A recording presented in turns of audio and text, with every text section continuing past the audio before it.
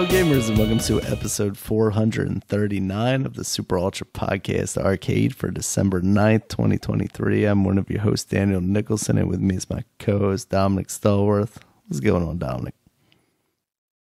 Not much, man. I am out of town, so we'll be sounding a little bit different, and the setup's a little different here, but I will still be able to record. This podcast is going to be a pretty big one. We're not going to do the traditional like sports and wrestling and what we're watching and stuff like that because of the Game Awards and because of the big one, the Grand Theft Auto trailer was leaked only a day before, but we're still released nonetheless. And but I will just quickly talk about the games I did play. Some games these are the games I forgot to mention for the last week, but I did play Stray Gods, which is a musical game, which got it did. I think Geoff Keighley and them did a bad job. They should have probably nominated this game. Actually, I don't know. I don't know. I think for music they should have nominated this game. I mean, it's pretty cool, like how they do the music in the game. It's a more of a visual novel. I'm trying to think what to compare it to. I'm trying to think. I'm trying to think of another game that I played that was like a visual novel esque game. I don't know why. I just my mind is blank right now. I played quite a few of them. It's kind of like Oxenfree, like. No, Oxenfree, you can't control the person in this game. Oh, right. Okay. So gotcha. Yeah, you can only well, at least I didn't get to a point where I could. You can choose what to say, which is similar to Telltale. And like and how you choose is it changed the lyrics of the song. So if you choose something more aggressive, the song becomes more aggressive. She her the actual lyrics, or more passive, or whatever. Like you have options to change, like to say what you want to say, and it changes the lyrics of the song. It's about this woman, or this young woman, who I guess something's happened to her life, and she's kind of going through some things. But she is with the band.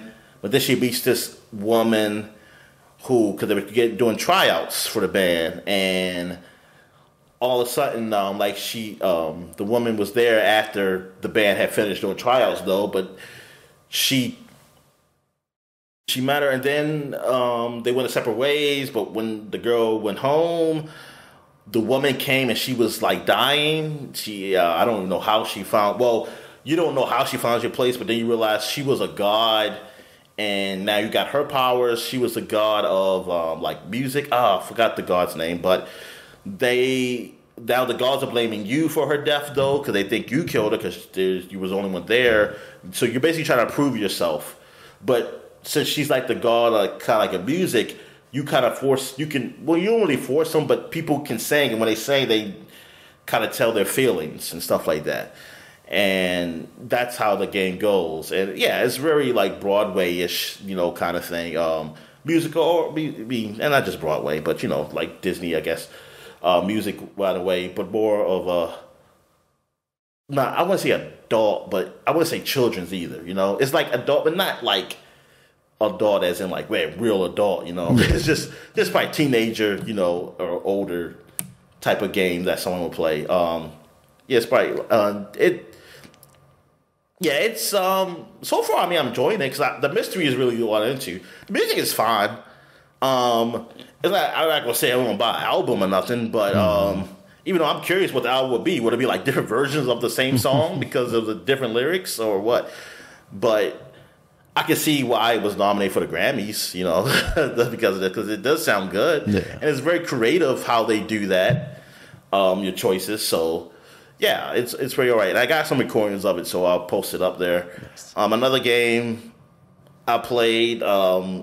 Oh man, I don't know. Okay, I don't remember. I want to get to these games, but it's gonna be probably.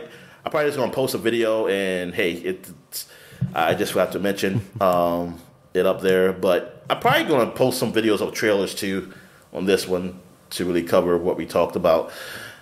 But yeah, so I guess we could get right to the big one, man. I mean, this is what, like, even with all the announcements on the Game Awards, this is just the biggest news because it's the biggest game basically almost ever. I was going to say in existence ever. Yeah.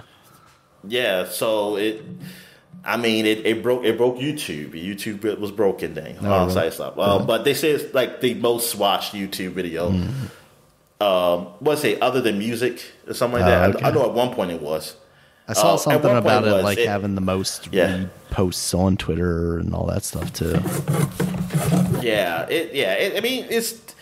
It's the age of, damn, Archer is still coming on. Oh my god. But I think this is the final season. Okay. But this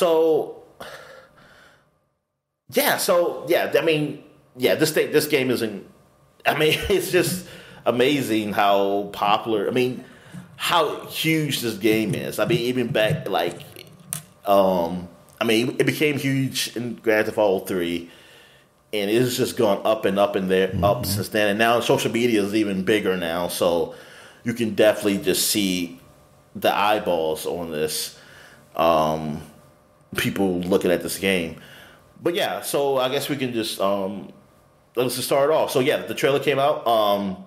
How I feel about it? I mean, it's if you ever seen Grand Theft Auto trailers, they always show like the first trailer or like it shows a lot but doesn't tell a lot. Yeah, it's very much a tone setting. It really just shows you the world. It shows you the world and the characters and stuff. Yeah, exactly. Like you don't get a story or nothing from it. You don't know. You can just get what you get people just like guessing and things of that nature. But you get the setting piece, and it's usually some sort of, but it's usually like in-game content. You might see some type of gameplay, but even if it's not gameplay, it is in-game. Yeah, it's always this is in-game cinematic visuals. Yeah, they usually do that, and in this one, it definitely shows you that you definitely in Vice City. It's definitely Florida, and they really show off things that we've seen in Florida, like Florida stuff online, like videos, like gators and sexy bodies. Yeah, and a lot of bodies. A lot of ass. A lot of ass. Yes. Welcome to Miami. But it looks good. It looks gorgeous. I mean, because I look back at Grand Theft Auto 5 and how that looked great at the time, and I was like, man, I definitely see a difference. Yeah. Like, I see a difference when I go back and look at that game and what I saw here. Like, when I first saw it, if I wasn't really thinking about Grand Theft Auto 5, I would think, like, hey, it don't look that much different, but it looks good. And then I'll go back to, oh, yeah, they definitely. That's exactly how I felt. Because, like, the first time I looked at it, I was like, okay, this looks good, but, like, not amazing. But, like, now watching it again a couple of more times, I'm like, okay, yeah, no, this is pretty on point. Yeah, and then you got to think that Grand Theft Auto 5 came out 10 years ago, and that was another generation. That was 2 generations ago. Yeah. And so you're talking about you didn't have a Grand Theft Auto last generation. Nope. Like you just had a remastered. Yeah. Of it.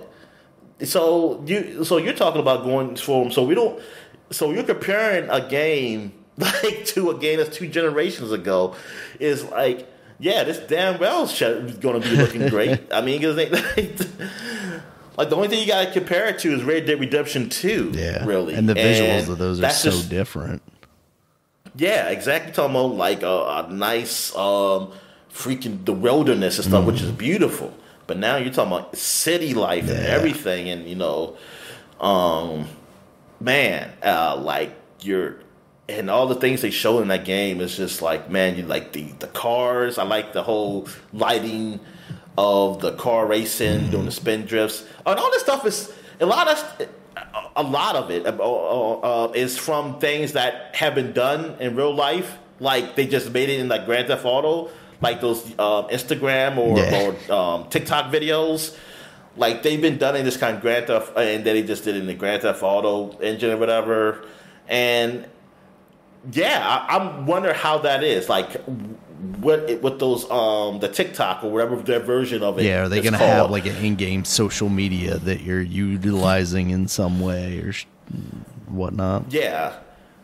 Yeah, because in the other one they had it. They had their version, Lifesaver, what's it called, or Life. Oh, what was that called? Not Lifesaver, but something. Yeah, it's something like you get a life. I don't know, but it had that version, but you didn't really interact. You just kind of just looked up there and see stuff happen, and you read it, and it's pretty funny. The whole internet. I mean, God, and I'm now thinking about Grand Theft Auto 5. I'm like, I looked at it a bit, but it was a lot. That was a lot of shit that I just didn't look at. That I think about. I always say I'm gonna go back, so I'm gonna go back and look, and I never did. But yeah, man, I wonder if it's like, or can you do your own videos and stuff, which they probably do. I mean, technically you can do your own videos because you just record and just do something. But I mean, like something integrated with them. Yeah, man, but yeah, I'm looking at the beaches. Like, oh my God! Like somebody put a side by side picture of like Vice City in 2000. What was that? 2002. Yeah, I'm watching the IGN video like, now, and they're showing some of that stuff, and I'm like, oh my God, I forgot how bad that looks by today's standards, you know? I mean, it's so empty too. like, and this is like the beaches are full of people all doing different things, and like, man, and the hair and stuff. I wonder if that's going to be like, because you know the graphics, like while they are impressive, they aren't like mind blowing. But I wonder if like the population density is just going to be incredible. Oh yeah, definitely. And it looks like the main character is a woman. Now I don't know how they'll do it with her and her boyfriend, or I don't know if they're married or not. But her and significant other. I don't know if there's going to be like a switcheroo where you play as him, because you really see him talk. You really saw her more in control. So I'm not sure, but yeah, this is the first one. This is the first one you play as a woman, which it should be interesting. And she seemed like she's some type of Latino. I don't know what she's going to be. Usually Florida. Every time I think of Florida, I always think at least like Puerto Rico or something. But or maybe Cuban. Cubans, I don't know. Especially on like Miami. So yeah, and. Well, the thing is, it's Miami, but it's also, you see, like, Everglades stuff. So it's their version of Florida. So it's probably, like, a good mix. Kind of like how L.A. is. Like, I mean, with Los Santos, it's like that. But then you go up just a little bit north. It feels it's like northern fucking California. And, you know, in reality, it's not that. It's not that close. It take a little longer. Yeah. But, so it's probably just like, their version of what Florida, like, kind of mixed all in together. Because I'm sure they're going to have a place where you can see a whole bunch of old people and you can scam them. There's got to be a mission. There's got to be a mission where you scam old people. You see a lot of old people in this trailer, in fact. So most of them are wearing their clothes. But yeah, man, it looks great. I mean, it looks good. I can't wait. But then it's all like 2025. I was like, oh my God. Yeah, that was disappointing. Not next year. So now I'm like, well, forget it. I want to forget I ever saw this. I got to go forget I ever saw this. I don't care about this anymore. Because I'm like, damn. I'm thinking like, because of how long it took. It's 10 years from when the game is out. It came out just a few months ago, 10 years ago. And I'm just thinking that next year, like it's coming out sometime next year. Yeah. And they said 2025. And then it's like, when 2025 then? Exactly. Is it going to be? I hope it's going to be like April. Fall 2025. Oh man. I mean, that's when Grand Theft Auto 4 came out. It came out around the springish time. They need to have this come out in the spring, and then the PC come out by the end of the year. I mean, I hope so. And that's disappointing. The no PC really announcement on the trailer. As of right now, it's looking like it's what is going to be it's been with the other games. It's going to be console versions out first, then PC version. A little disappointing. Actually, I ain't gonna say little. I mean, I'll say only little for people who only play on consoles. Put it like that, as in not disappointed at all. But but for overall, that's disappointing. I feel like at this time, the game should come out, and the excuses of, hey, they can focus on this and make it the best game on the consoles, then do everything, all the bells and whistles for the PC. I feel like this is the best selling game. Well, the last game and all the subsequent ones before were like the best selling games ever. They got the money to hire some extra people. So much more money. They have so much money. Why can't they do it at the same time? Really? This ain't a small studio here we're talking about where, our resources thin. It's as thin as they want it to be. That's what it is. It's not like, we can't afford it. Yeah. It's up to them what they if they can do it or not. I don't think it's like they can't. I think they could. They just want that secondary boost once they get that second release on PC. That's what God said. This is just greed. So this is just greed. This is just them making people go buy. If the PC people really want to play it, go buy one of the consoles. Yep. And they'll buy it on the console, and then when it comes out on PC, they'll get it there too because they want mods. Yeah. I'm really wishing, since it's on consoles first, that Xbox and PlayStation will do a deal, like not saying it has to be on Game Pass or what PlayStation's whatever it's called, but that you can stream it. You can buy it, but you can stream it, like as a choice. Yeah.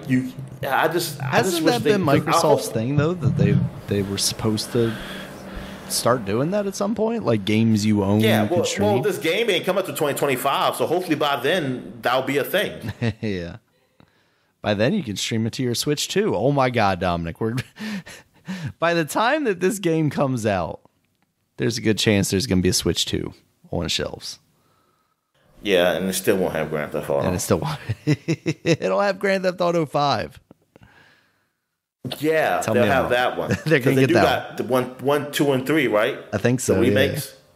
Yeah. I mean, the remaster remake, whatever. I'm pretty sure they got those. The bad ones. the bad ones. I mean, they weren't bad games, but that was a bad, freaking bad shit. But yeah, so that was great. I was like, I'm excited. But 2025 really disappointed me, and not having a PC version disappointed, because I didn't even think about it. I didn't really look at it. I didn't even pay attention to it was just on consoles until I saw someone online mention no same. PC announcement. I was like, oh shit. I said, really? I would think by now, that was just a thing. And man, I guess they saying we're gonna wait till. Are they in the mindset we're gonna wait till the latest technology is out there and we can put everything in there? Even though people you could just update. Yeah, you could just update, man. They just want people to buy it twice, Dominic. That's all it is. That's really what it is. That's really what it is. Yeah, I mean, I can't think of no other reason. Because the reason of you just saying that you want to focus on this. I mean, if that's your reason, it's still about money, because it's still you're going to maximize. You're not trying to pay for more people to do that. You're just trying to maximize them out for this and then maximize out for the next one, or do a layoff and then have the next group of people go work on a PC version. I don't know. But overall, yes, it looks great. I'm excited, but then my excitement is going to die down because it's so long away. Yeah. And I'll be excited about something else until I'm excited again for the game. Yo, you got anything else you want to say about the Grand Theft Auto? No, I think I'm right there with you. It looks incredible, but having to wait so long. And I'll say this though, having now watched the Game Awards and seeing how many of those games also were 2025 games, it starts to put into reality for me. We are basically in 2024 at this point. We're mere weeks away. So it's not that far off, but for Grand Theft Auto, it's just the fact that it's been 10 years since that last game. Like, we know they've been working on this game for basically at least that long. So, like, what's taking so long? Don't show me this game after 10 years and then have it still be a year plus away. I think that's my biggest disappointment. It's been this long since we've heard about this game and seen this game. Just wait until we're a couple of months away so you can just, boom, drop it and have the world change, basically. Yeah. I'd rather for them to say, like, hey, the multiplayer will be a year away. Yeah. I'll be okay with that. Because they say because you still got Grand Theft Auto 5 multiplayer. Yeah. But they say, hey, the new multiplayer, we're really going to make it big. It's going to be a while. Have they said anything about the multiplayer for this one? I mean, I feel like it's got to be. I don't think they. Yeah, and that's probably just going to be that news that drips out, you know, all through next year. Like, that's 2024 is about. How much news we can get about Grand Theft Auto. That's all that is. Like, every months you get it. You might get, you know how they did 5, he has some more trailers. Yeah. So you're going to get some more trailers, you know. You might get a trailer of her, and then get a trailer of her boyfriend or something, and then you get a trailer about the social media stuff, and you get a trailer about a certain area of the certain area in Vice. Then, well, it's not gonna be Vice City. It's gonna be like, hey, this is outside of Vice City. This is the swamp lands where swamp people live at, and stuff like that. And then you get places like Shady Groves where the old people live at. You can scam them.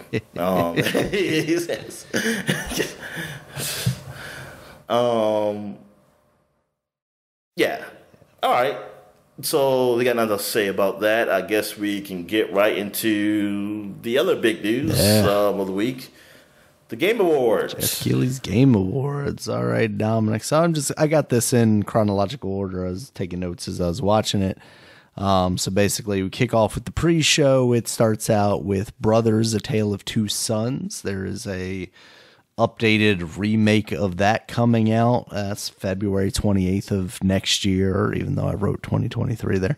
That is a game that when it came out, I remember playing the demo because that was still when like Xbox games always had demos for their online arcade games.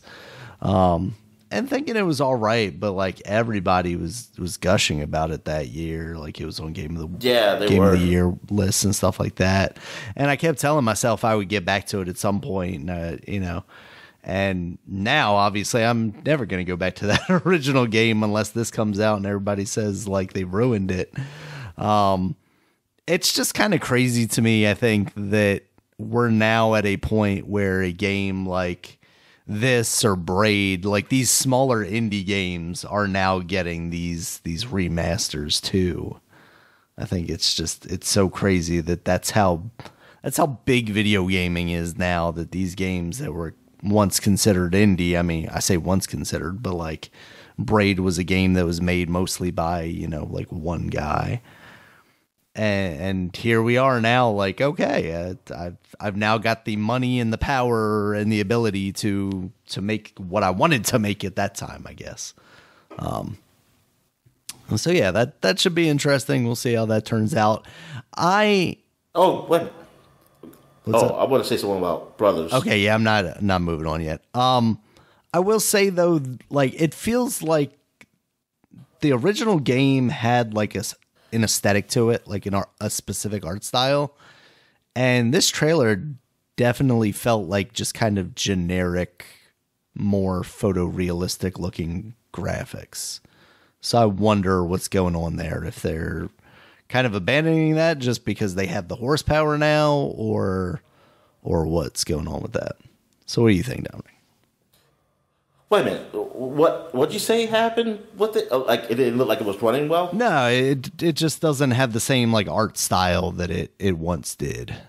Oh, it looks like it's just like more generic now, and I don't know if like maybe back in the day they chose the art style that they did because that's kind of what they were limited to, or what. But it doesn't feel like it has quite as much character, I feel like. Yeah, this is a game that I always said like I wanted to play too, because of how people liked it, and I played the demo also, but or I played I probably played the main game because I think it was free, and I was playing some of it, but I never did get back to it. I mean, it's just too many games. But now that this remake is happening, it kind of like, yay, I'll play this version of it. And it looks good. It does. It looked good for what I saw. So I was like, yeah, I thought it was pretty cool. That was definitely something new that I didn't expect to see. Mm-hmm. So yeah, I definitely want to get my hands on that because it seems like a guy would like, especially now. I definitely would. I feel like I can play that. Yeah. So play this version because it also has cool. Like the unique concept of you using both sticks at the same time, right? Like that's how that game controlled. Like each character you controlled with one stick. And it's coming out on everything. Yeah. Was there a Switch version? There's going to be a Switch 2 version, I'm sure.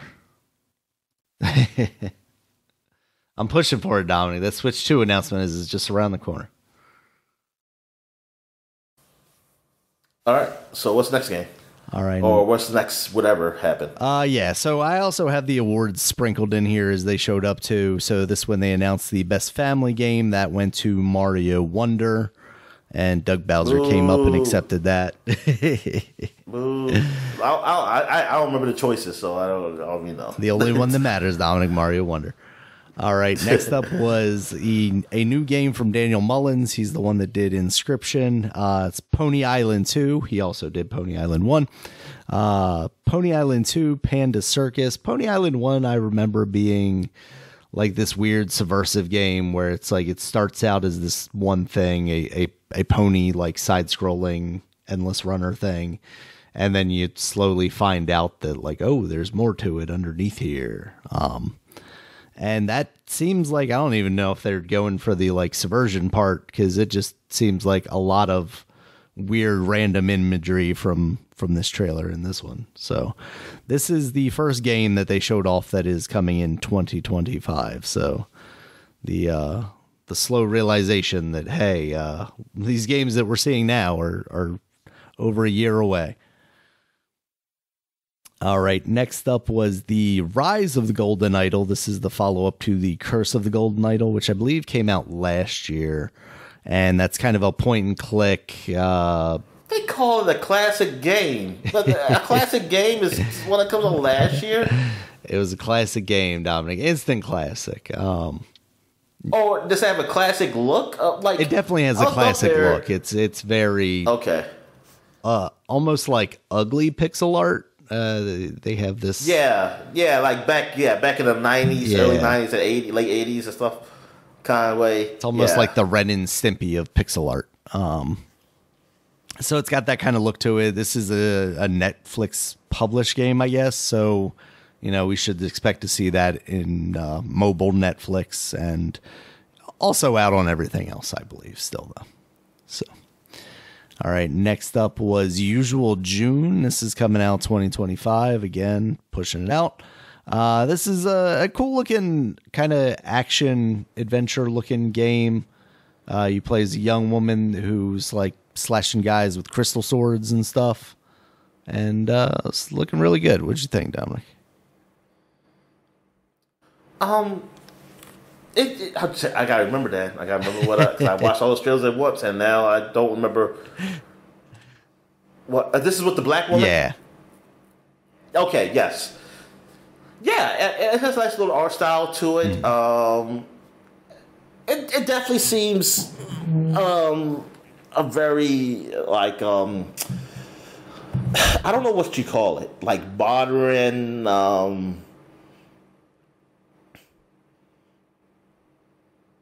What's a nice way to say woke? What's the right way?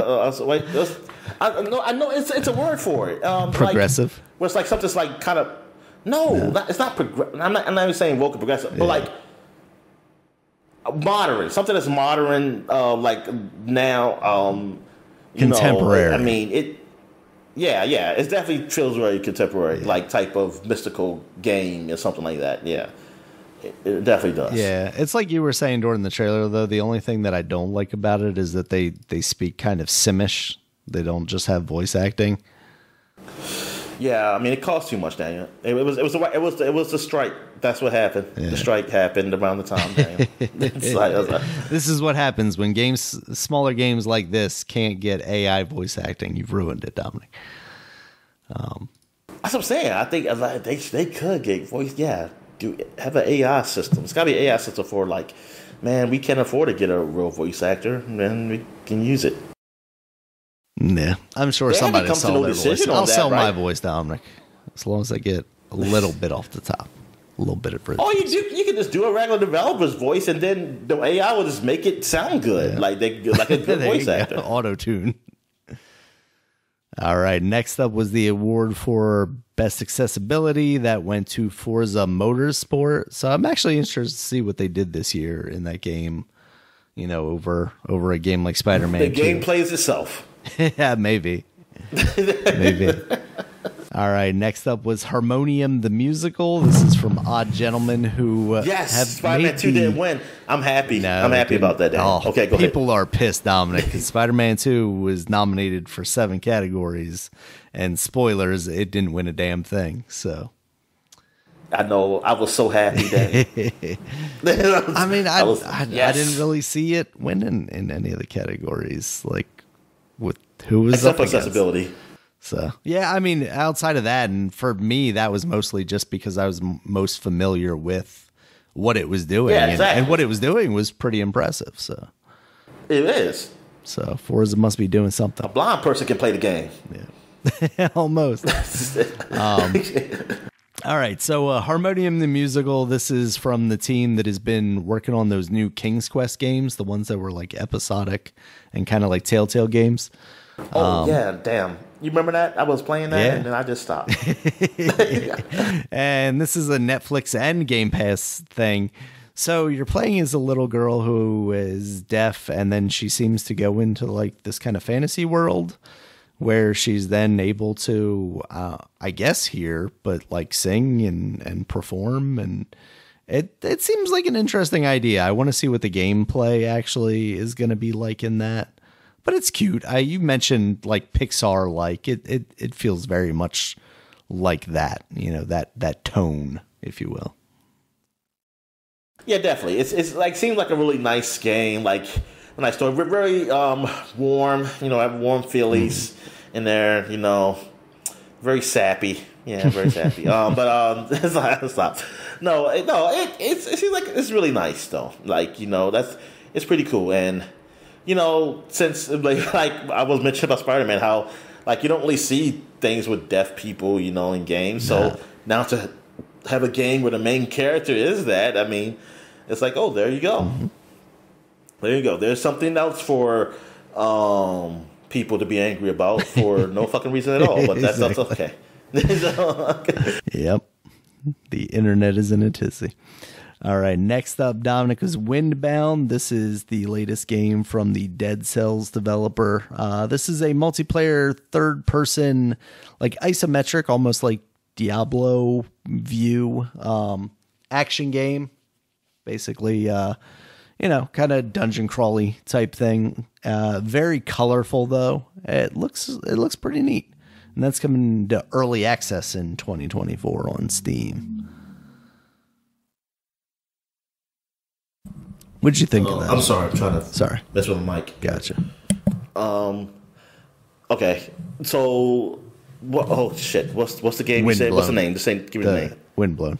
Oh, Windblown. Yes, it does. Like and being in that's multiplayer, that's pretty interesting. I wonder how the multiplayer is. Is it like you can just jump in, jump out, or is it you have to be with friends? You have to be invited. You know. Yeah. Which. Yeah, that kind of, like, for me, I mean, it's nice that it's there. It's just that I'm not going to be able to take advantage of that because people don't play games that I play at my age. Like, people like in time and stuff. So it's just not going to happen. Yeah. So, but that is a cool feature that they have. And it looks cool. Mm-hmm. I mean, from the little bit they did show off the gameplay, it looks like it can be fun. I did like Dead Cells, so I do trust them in this game. I mean, I'm looking forward to it. Like, hey, they've done a good game before, so I'm like, hey, they earned it. Yeah. For me to really look out for it. Like, look out for them in this game. Absolutely. All right, next up, Dominic, the follow-up to Thumper Thrasher. That's coming out in 2024. This trailer is basically just like crazy visuals, taking the stuff you saw in Thumper to kind of a whole nother level. A lot of moving things going on, a lot of weird demonic-looking things coming at you. Yeah, it looks good. I love Thumper. Yeah. It was really fun. I never did finish it all, but I liked it. I liked it in VR. It was really cool. Yeah, I'm looking forward to this. Yeah. Next up, Dominic, another one you're probably looking forward to, Persona 3. That's coming out February 2nd of next year. And it's looking pretty good. Reloaded. It's called Reloaded, right? So, yeah, this is the remake of Persona 3, which I wish I didn't play recently this year. Because I did not know they were doing a remake. But yeah, so, but looking at it, it looks good. It looks like it still feels like the story, everything's gonna be the same, but it's gonna be different because it's basically looked like Persona 5 with Persona 3 with the Persona 5 like skin over it, which is a whole lot better than what Persona 3 was, because I think that was a PSP game. Yeah, PSP game that was back in how many years ago, I forget. But so it's been a while, and yeah, I'm looking forward to it. But it's quite a few games in between that I want to play too. So it's like I can wait for it. I'm just gonna suck that by the time I probably want to play it, they'll probably be saying, "Hey, we'll leave a Game Pass," and I'll be like, "Oh fuck!" But I have to play these other games. All right, next up, Dominic, the announcement that Dave the Diver and Dredge, two of the indie games that were nominated for Best Indie in this show, we're doing a crossover, and it makes sense. They're both kind of fishing, sea exploration type games. Dave the Diver, you're obviously diving for stuff. Dredge, you're kind of in this ship trying to pull up junk and stuff like that. So I was just looking at Dave the Diver, the game. Then. Yeah. That's all I was. Yeah, so that's coming December 15th. I didn't realize that's what it was. Because that game is already out, right? Dave the Diver already came out. Yeah, that's been out for quite a while now. It came out most recently on the Switch like a month or two ago, and there's actually a demo on the Switch as well. So, yeah. Those games look cool. World of Goo 2 was next. They made a big deal of this because it's been a very long time since World of Goo 1 came out. And that was kind of a big deal around the time of like the Wii and stuff. It was. And that was like one of those, like, when I think of indie, like that was one of the big ones, like at the early point when people were talking about indie games. And then you just saw it a lot. You saw that game a lot on everything, man. Yeah. World of Goo. And yeah, finally getting it too. Did you ever play World of Goo? Studio? Like, nope, I never played it. But who made that game? Like, did they make games in between this and that? See. World of Goo? Dev of Goo. No, let's see. 2D Boy is World of Goo. What else did they do? They had I swear there were some other things that they had done. 2D Boy. Oh, I'm already on the 2D Boy website. What did they do though? Steam. Oh. The only thing that pops up on Steam when I type in World of Goo is, or when I type in 2D Boy is World of Goo. So maybe that is Western on the laurels. Yeah. They've been working on this game resting on getting that money from World of Goo for the last. Darren, how many years ago was World of Goo? Oh, let's see. I know it's definitely more than 10. The company was founded in 2006. Do they? Yeah, because they came out on the Wii. It was on a Wii one time too. So it had to be like that before the 2010s. October 13th, 2008. is when it was released on Windows and WiiWare in North America. Yep, WiiWare. That's what I remember first seeing. Yeah. Because I remember people kept talking about it. It looks just like a bridge building game, though. Like it's so crazy that it picked up the traction that it did, because it just kind of looked like a bridge building game. Wait a minute, you never played it? Nah. Oh, you never played it either? Damn. Just a blind spot in our gaming, Dominic. All right. Next up after that was the last one they showed on the pre-show. This is Metaphor Re Fantasio. This is a new game from the director and numerous other collaborators from Persona 3, 4, and 5. It's going to be a fantasy RPG. Looks like it's exclusively for the Xbox, coming out in fall 2024. Yeah, like all those games, like anything to do with Persona, where it's just like, it's Persona, it's Shin Megami Tensei, and others. Yeah. But that's the only ones I know. But yeah, and that's exactly what it looks like. It looks like kind of in that vein of those type of games. It looks good. So if you're interested in that cold genre, I mean, I don't know if you call it genre. I mean, it's just RPG, but those studios, because of their type of games and the type of monsters, all seems to cross over. I'm curious. I didn't really look at closely at this to see if it does do the same thing they do between Persona and Shin Megami Tensei, where they have the same type of monsters. Yeah. In both, if they're going to have it in this too, I don't know. Yeah, I wonder. This correction to that, it's not just Xbox exclusive. I'm not sure. I thought I saw an Xbox logo at the end of this, and it's not been confirmed for Game Pass. So maybe I was just seeing like the beginning of the next trailer or something, or the next commercial, since it was the end of the show. But it is coming to basically everything. So, all right, the main show. Oh, Switch. It has Switch up there too. Did I see Switch on that website there? Let's see. They've got no, not Switch. Xbox Series X and S, Windows, PS5, PS4, and Steam right now is what they've got. So we shall see. As soon as that new console is shown off, Dominic, they'll announce it for that too. All right. The main show kicked off with the announcement of the Best Performance Award, and that was presented by Christopher Judge, who, of course, famously last year took 7 minutes during his acceptance speech. A thing that we will see the result of if you watch this show, because there were very few categories where they actually were on the stage and presented the awards to a developer, whomever, creator. And when they did, that music was almost hitting instantly. Like, even in this one, it was Neil Newbon who won for Baldur's Gate. And almost instantly, it felt like that music was playing to get him to speed up and get off that stage. Because, man, they did not give him a chance. So yeah, since then, Geoff Keighley said, this year it sounds like, this year we were a little too hard on the developers.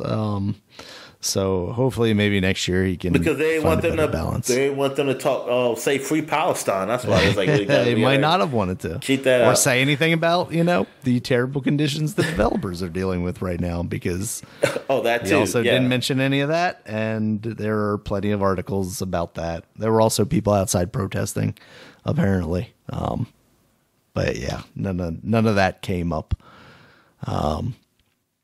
So yeah. After that, Matthew McConaughey came out. All right.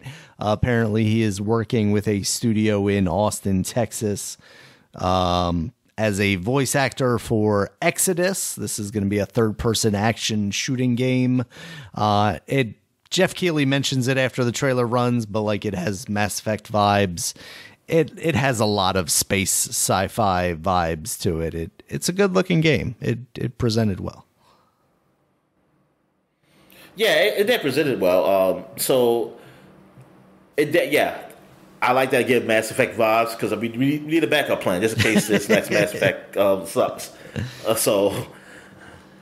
Yeah, because I got my Starfield. I mean, I know some people are disappointed, but I'm not. I like it, so I feel like I got the game I wanted, Yeah. and I do want another Space Odyssey type of game. So yeah, like keep it coming, and something that's not freaking multiplayer, and or like. Now, I don't mean multiplayer just versus. I mean like that. I have to be with like, there's a whole bunch of people. Like multiplayer choice. You know, like maybe somebody jump in to help and stuff. But that's all I want. Yeah. I don't want it to be that it's the focus. Mm-hmm. All right. Next up was the surprise announcement of new God of War Ragnarok downloadable content. A new mode, basically. This is going to be called Valhalla, and it seems like and it's free, man. Amazing. Yeah, that is, well, because it's more of a mode. I don't know if there's even actually really going to be story elements to it if you like beat the mode. I mean, or something. I know, but it just nowadays everybody wants a piece of a piece of that cake. Yeah. But yeah, so it seems like basically just kind of a tower-esque thing where you're going to be fighting enemies, you die. You know, you restart again, you get different power-ups, you die again, so on and so forth, rinse and repeat. And that's coming out December 12th, so that's just mere days away at this point as of recording this.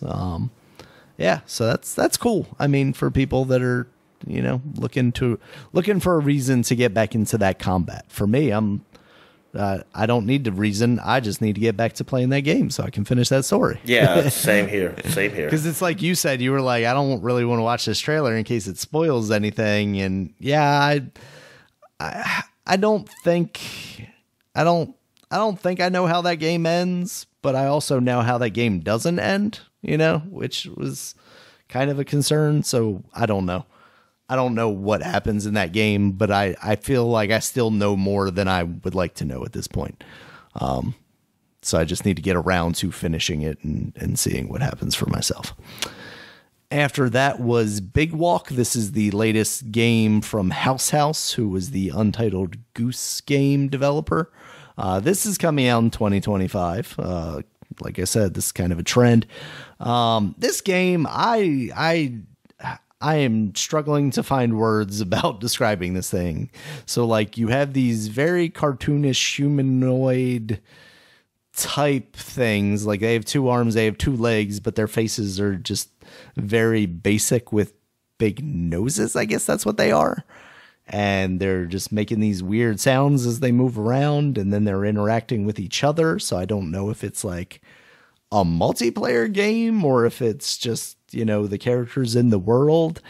It gives me the feeling of like a Bug Snacks, where it's just like there's these really odd characters in this really odd world, and you're just kind of going around and exploring and interacting with them. Yeah, I don't know. I have nothing to say about it because I don't know what it is.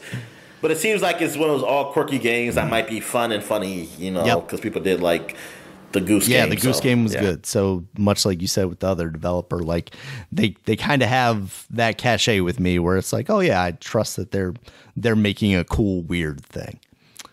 Yeah, definitely. All right, next up. Yeah, something original. You know, you need something that's something I just can't really put my mind on until I play it, and then I'm like, oh yeah, exactly, it's cool. Those are the best games, the ones that I can't come up with myself. All right, so next up was this performance of Hellblade 2 music. These people were dressed up as basically like Vikings or like Nordic kind of attire. And then there was a short trailer with some gameplay in there, and then a release year at the end, which was 2024, which, I mean, you would hope so January at this point. Yeah, sure. December 31st. But yeah, how are we, what are we, 2 years after the launch of these systems at this point? And 2 years? 3 years. 3 years, right? Because it was 2020. Yeah. Yeah, we're 3 years after the launch of these systems, and we thought that game was going to be a launch title or a launch window title, and we still don't even have a firm date. Can we still blame COVID? I mean, I'm going to continue to for the rest of my life, I think. It's long COVID at this point, Dominic. Long COVID. But yeah, like as beautiful as that game looks, and as much as one of these days I want to get around to playing that first game, I know. I just maybe that's what's happening here. Like the day that I sit down and I beat that first game is the day that they're going to announce that the second one is coming out. Yes, the following day. For you, Dave. They're waiting. You're for me holding first. it up. That's what's going to happen. I'm going to will that into existence. I'm going to wait until I hear rumors that like it's going to get a release date soon, and then I'm going to play that game so I can make it come to fruition. All right. After that trailer, we saw the announcement for Best Narrative that went to Alan Wake 2. Sam like went up on stage, got like 5 seconds to have a speech, and then they moved on from him. After that, they brought out Ikumi Nakamura. She is the woman that was kind of made famous from a previous Game Awards, or was it Game Awards or was it Ghostwire Tokyo? Yeah, it was Ghostwire Tokyo. She was working for that studio, and everybody glommed onto her. I think it was E3. I think it was E3. Yeah. So she had left that studio, but now she's got a new studio called The Unseen in Tokyo, and they had a trailer for a new game called Kimori. Was she excited this time too? Yes, she was very excited, very That's nice. Upbeat, very happy. And this game looks cool. I mean, it's very much a trailer that is showing off what they are going to be doing with it, not like a gameplay trailer or anything, but it's like parkour plus action. It looks neat, you know. It's very like cool urban stylings. So yeah, it's very very stylish. Yeah, it looks like it could be pretty stylish. Yep. All right. After that was No Rest for the Wicked. This is coming from Moon Studios, who made Ori and the Will of the Wisp and Ori and the Blind Forest. And it looks like it's kind of like a Diablo-like RPG, you know, isometric view, hack and slash kind of thing. So it's interesting to see a lot of these developers that we're familiar with doing a very specific thing, like these guys and the Dead Cell guys moving into like basically a completely new genre and exploring different things there. That's pretty cool. Did this one interest you at all, Dominic? Did you? Okay. I'll try to remember what the hell this game is now. This is No Rest for the Wicked? Yeah, No Rest for the Wicked. Oh, dang. I'm trying to think. What, let me go put it in. Yeah. It's very much like Old Kings and... Oh, this is the Ori and the Blind Forest. Yeah. Okay. Yes, this looks... Yeah, it looks... I like the look of it, and it looks like it's a kind of action game, or like Diablo-ish. Yeah. Kind of...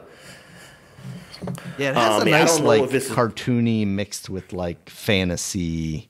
I mean, very much like Ori and the Blind Forest, but now in more of a 3D setting. It looks very nice aesthetically. Yeah, because Ori it was 3D, but it was 2D, you know, a 2D look, and this is in the isometric view of it. Yes, look at them daisies. Yeah, it looks so nice. I'm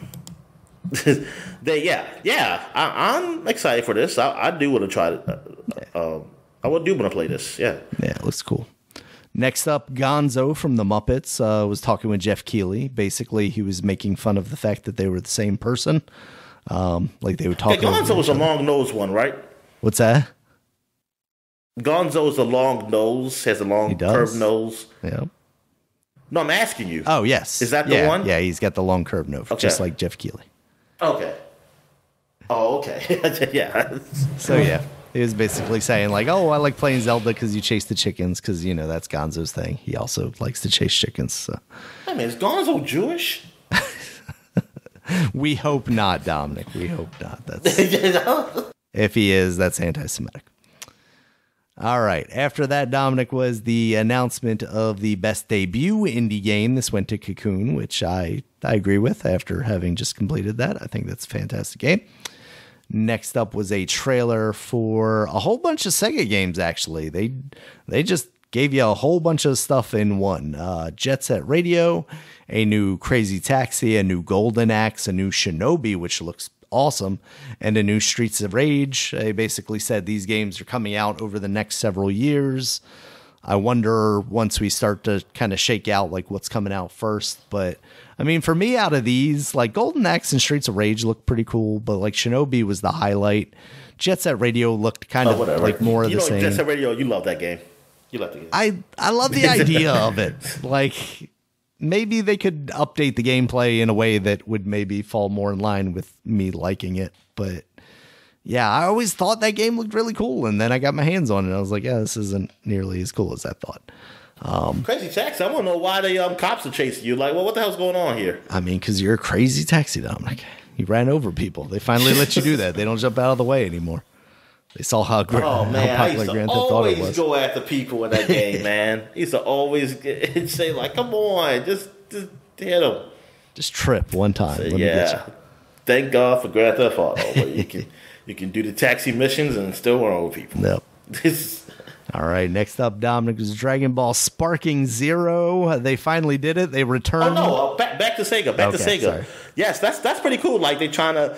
It's almost like almost like a revamp or something. Like they're back. They're like, hey, back, we've baby. got all these properties besides Sonic that we should probably use. Yeah. It's nice to see. Even though I still wish that in there it would have been better if they had a 2D Sonic by the guys who did Sonic Mania in there. So it'll be like, oh yeah, we're really back. This is Genesis, baby. This is the Genesis. No, they're never going back. This is the G. Yeah, going back. I know, man. They give you one game. Crappy Amy and Biggs the cat. All right. Yeah, so Dragon Ball Sparking Zero, they are returning to the realm of 3D fighters. I don't know why. That last game was so good. Well, that wasn't even the last game, though, so you can't say that. Yeah, you're right about that. There's been other Dragon Ball Z's games. There's Kakarot there, yeah. Fighter Z. Yeah. What is that developer called? Yeah, people... Because I was waiting for I was hoping their logo would show up. Atlas? No. The one that made the 2D one, the Guilty Gear guys. Oh, well, they were the publisher. Well, they were the publisher, I guess. What? Yeah. Right? No, the publisher is Bandai. Is it like a collaboration publisher? I know Atlas was the Arc System Works. That's what I'm trying to think of. Arc System. Oh, yeah. I knew. I've seen A. I've seen the A. Yeah, I was trying. I was hoping that they were going to show off that logo at some point. I was going to be like, yeah. They're making another good one, even though I don't know what they would mind because basically they've used every character. So I guess what would they do? They still didn't use all of them. There were some they still didn't use. Yeah. Dan. I mean, these are the important ones. Right. But they finally, had so many Gokus and Vegetas. Yeah, they should have had Bulma. They could have had the pig. Mr. Popo. I mean, they had quite a few. Yeah. So yeah. But no. But yeah, there are people like I said. They say they like those games. Yeah, I'm they sure. like because Dragon Ball Xenoverse. They like rolling around, up in the air because it says that's what Dragon Ball was. Like you did that. It's true. It just It doesn't seem like something that'd be fun to play. For a fighting, just for a fighting game, it's just I don't know. I mean, it's all right when I play it. I'm all right, but it gets old fast for me because that style of play is just it's just not there for me. I don't know I just don't feel it. Like the camera's always off. It's exactly. Off. Even in the trailer, it's just like jumping around everywhere, and I'm like, oh, that's how I knew it was a 3D one. I was like, oh, geez, just blinking over here, over there, everywhere. I mean, it looks nice, but I don't see. And then you can do the lock on, but then the lock, I don't know, man. Yeah. Just whatever. Yep. All right, Dominic. Next up was the casting of Frank Stone. This is going to be a game set in the world of Dead by Daylight, but made by Supermassive Games, who make the cinematic stuff. What is the one that we played for a while together on the PlayStation 4? Supermassive, because now they're doing the chapter games, the dark pictures. Until Dawn. Yeah, Until Dawn. So that's Yeah, pretty cool. but They make who is- really cool games. Who's Frank Stone? He's the brother of Frank Stallone. Nah, I don't. Oh, I guess okay. some character in the Dead by Daylight world that they're gonna some serial killer maybe. Oh, okay. Yes, we will find out when we get a chance to play that game. They didn't have a date on that one. Oh, that's what the game is called. The Cast of Frank Stone. Yeah. Oh shit. Yeah, that's the title. That's the title. All right, next up was a big one, Dominic. Visions of Mana. They're returning to the Mana world. This is a new game entirely, and it's full 3D. It looks awesome. It's coming out next year, It does too. look good. I never played like a full Mana game. Like I played some on the emulator just to try it out. Same. When it was on Super Nintendo, but I never played it, so I don't really know much about it. I kind of do want to just go back and play, but it's just time is not on my side. Yep. I mean, because there's so many games. But yeah, this definitely it looks good. Like visually it looks good. It feels like people were really into that, cartoony, kitty looking RPGs, and it looks very with updated graphics, modern graphics stuff. With the anime-ish, RPG kind of look to it. Because they did come out with Echoes of Mana apparently like 2 years ago, and it was very they had the much remastered. Was what, like less than 5 years ago, maybe, or something? Yeah, but those all kept, like the old school look to them. And to see this in like a full 3D world was really cool.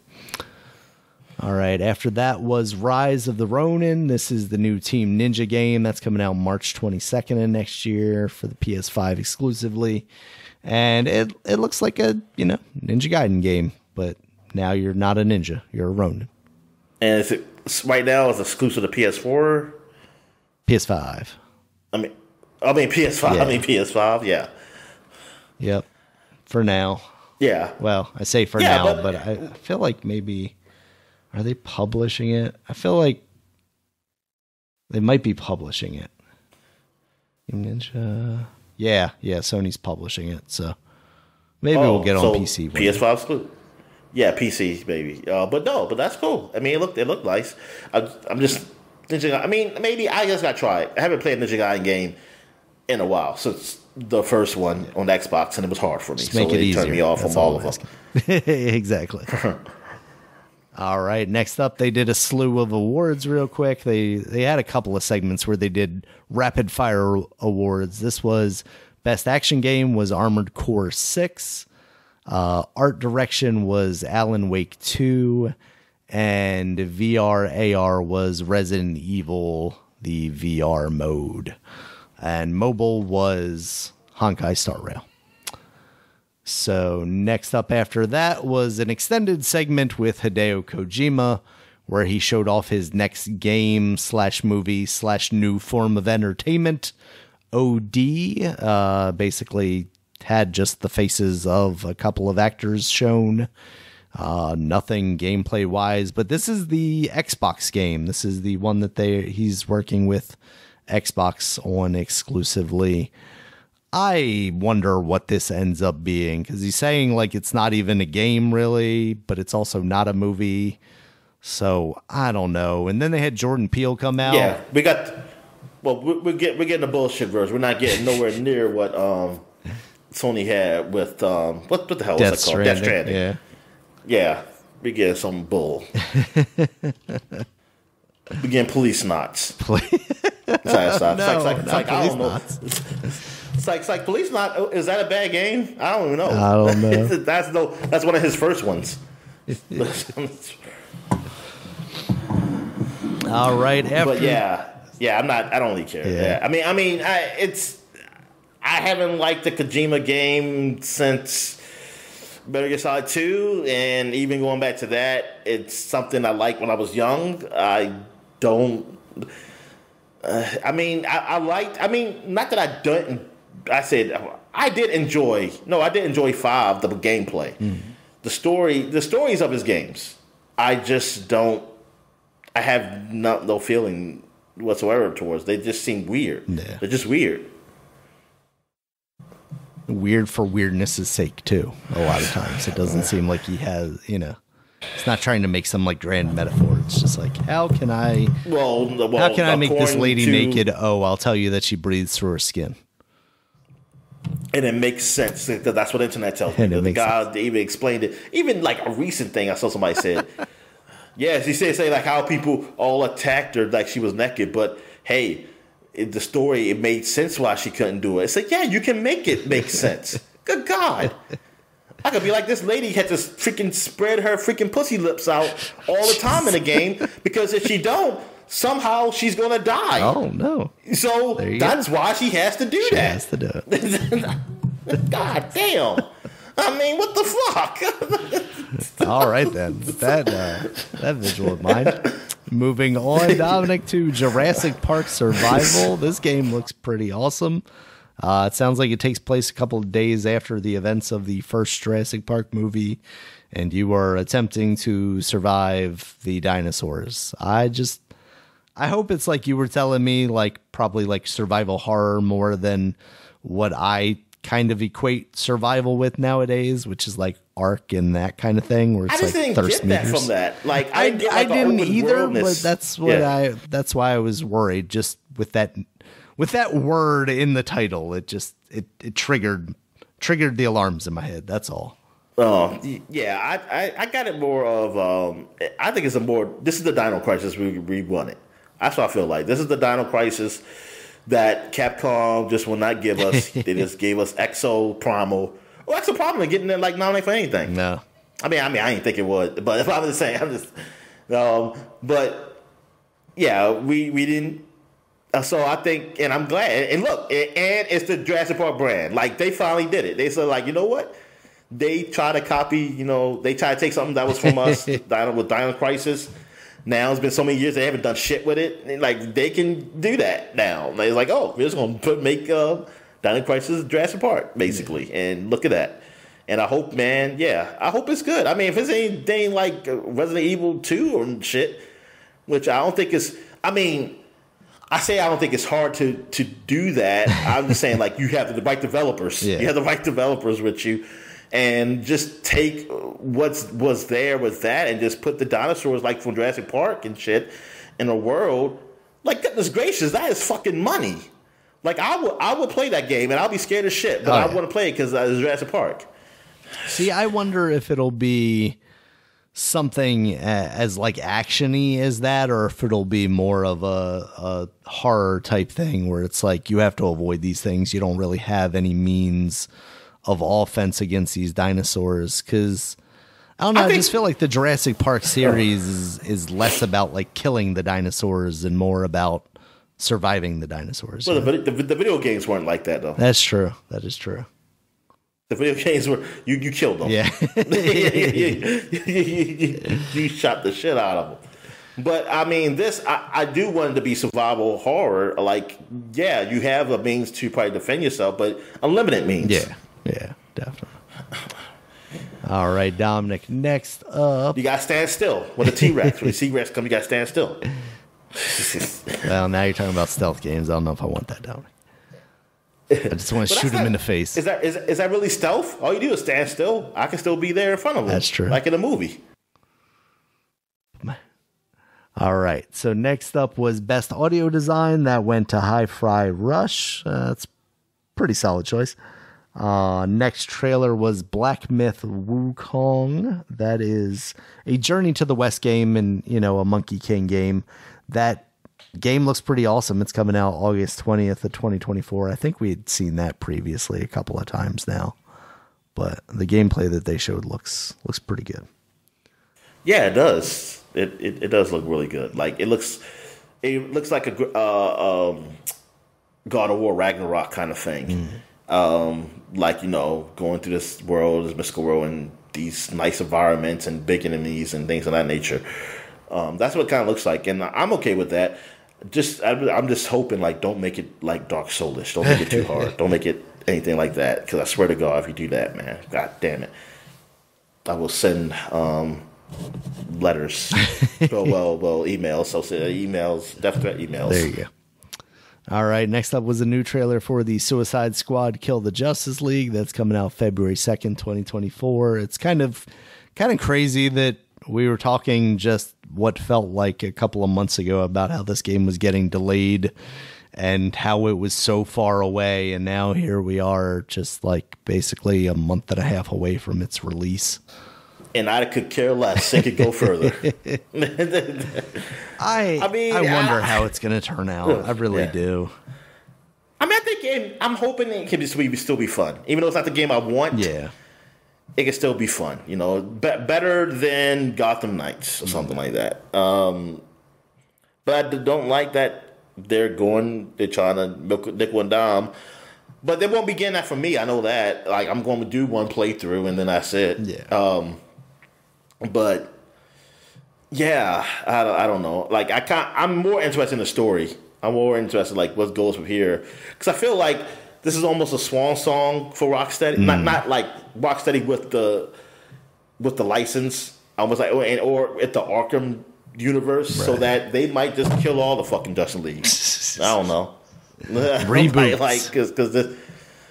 Yeah, they might just, and then they'll just, I don't know what Rocksteady would do after this game, but yeah, I just feel like this is it from them as far as that whole Arkham universe. So, but yeah, it looks good, it seems funny, the trailer was pretty cool. Man, it's just weird that they went this route, man. Yeah. Damn, it's so weird that they went this route. That them are all the studios. All the studios you got the one that we like, the very single player that's game. Yeah. And you got them doing this. They were like, we're going to take these guys and trick them into thinking it's going to be one thing, and then they're going to pay for it, and then they're going to go, oh, wait, there are lots of microtransactions here. All right. Next up was Warframe. There's an update called The Whispers in the Walls. That's coming out December 13th. It's going to add some stuff. Warframe. That's a game that has been going on far longer than I would have maybe ever expected it to have gone on. Oh man, I mean that game. I just remember hearing that game when the new systems, the PS4 and Xbox One first came out, and I kind of wish I got into them at least within that year or two. Because I tried to get into it later, and I just didn't know what the fuck was going on to do. And now I'm looking back like, wow, Destiny was supposed to be like the big thing, and this thing is secretly older than Destiny is Destiny, and it's going longer. I mean, it's technically longer because it came out earlier, but still, it was a free to play game. Which now thinking back, like Destiny probably should have been because of what Destiny was. I mean, but Destiny ended up being. That should have been free to play because I feel like I paid $60 for a free to play game because I gotta buy everything fucking extra after. So yeah, and I always heard good things about Warframe, and I played a little bit of it, and I was like, okay, this is all right. I mean, compared to Destiny, I was like, I just feel the same way. Is okay. Yeah. Something now. As far as the shooting, yes, the shooting in Destiny is definitely better than Warframe. That's it. But I mean, yes, the gameplay wise is better, but content and stuff, I don't know. I think they're probably up there. If you want to do a comparison with them and what Destiny and Destiny/Destiny 2 has done. But yeah, man, this is one of those long running games that's, man, they're still going, man. Good on them, and good for the people who do enjoy it. Like, they have this out there. Yeah. And I just want to know what, like, I'm sure there's something on the internet that say like, hey, I'm new to Warframe. What do I do? Something like that. Yeah, that's really where I'm at. Come with me under my wing. Yeah. I will adopt you and take you through the content. All right. Next up was Games for Impact Award. That went to Chia. That game seems pretty cool. I played a very little bit of it on the PS5 at one point. I don't remember that game. You said you don't remember that one? Chia? Yeah, I don't remember. It's called Uchiha? Yeah, Chia with a T in front of it. It's the one that kind of had like Wind Waker-esque visuals. Like, it was very cel-shady, almost chibi looking character because she was a young girl and she would transform into like a seagull and stuff. Yes. Okay. Yeah. Definitely. I'm surprised. Was Spider-Man nominated in this category too? I don't think so. I'm shocked. I am shocked. I think they were all relatively smaller games in this one.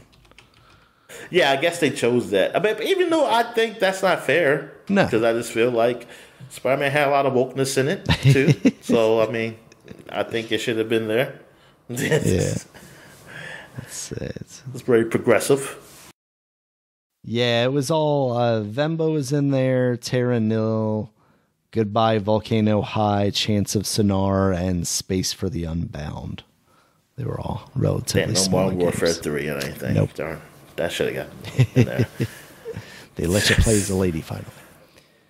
All right, let's see. Next up was there was an actor that came out, Abu Bakr Salim. He was the voice of Bayek in Assassin's Creed Origins, and he also played, I guess, like the father character in the Raised by Wolves, the series on HBO.